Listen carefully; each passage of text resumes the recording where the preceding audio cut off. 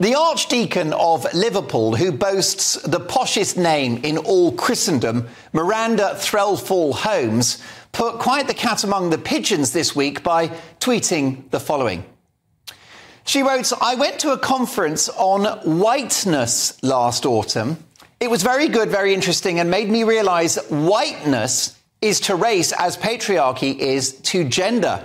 So yes, let's have anti-whiteness and let's smash the patriarchy. That's not anti-white or anti-men, it's anti-oppression." Just let that sink in for a moment. This is a top cleric. Let's have anti-whiteness. Oh dear. And how unfortunate that this lady of the cloth is white herself. So she'll have to cancel herself. I don't know how you cancel yourself. How do you cancel yourself? It would take a miracle, wouldn't it? But then she is a very holy lady, so I guess anything is possible. Well, on the day that she put out that tweet, she was no doubt hoping she could turn water into wine, and a lot of it, when she read the responses, which were not pretty. Hell hath no fury. Her tweet has now been seen by almost 1 million people, probably larger than the flock she gets on a Sunday morning, let's be honest. With almost 1 million views, but just 209 likes. In social media terms, that's what we call death by ratio. The comedy actor James Dreyfus from Gimme Gimme Gimme said the following: "Oh, grow up. What the heck is wrong with you? Why do you seek to divide when your job description is literally to bring people together? It's utterly grotesque."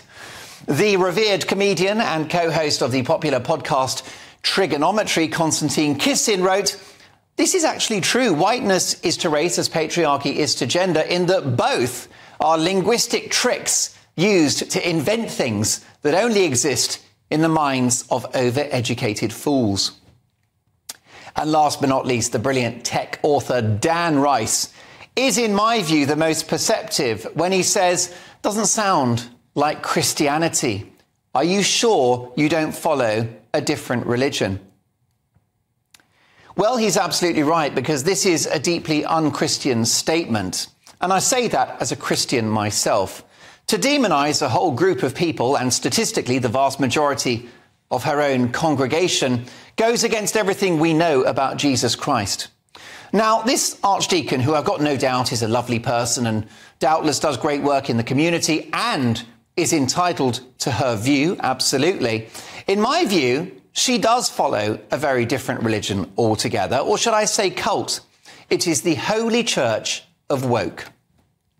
In fact, the Archdeacon looks to be a fully signed up member. In her Twitter description about herself, she's got the inevitable pronouns she, her in there, therefore supporting the idea that you can change your sex and that men are women and vice versa.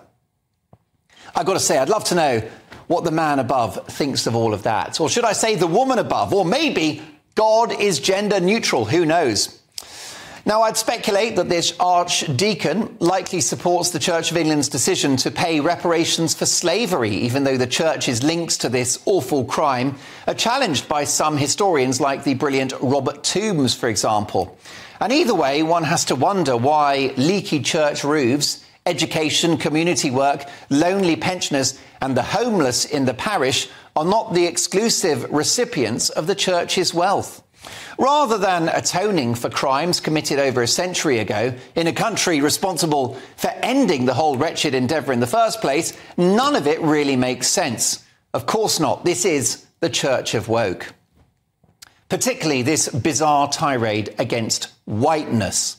Apart from the wild hypocrisy of this priest being white herself, did this presumably intelligent person, who has even published books no less, did she not worry that these comments and this view might be prejudicial, inflammatory, ignorant, tin-eared, or even, I don't know, racist in its own right?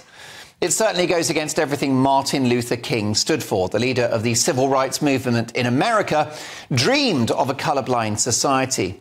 But all the likes of this archdeacon can see is skin colour. And this supposedly Christian person is happy to condemn people that have the wrong kind.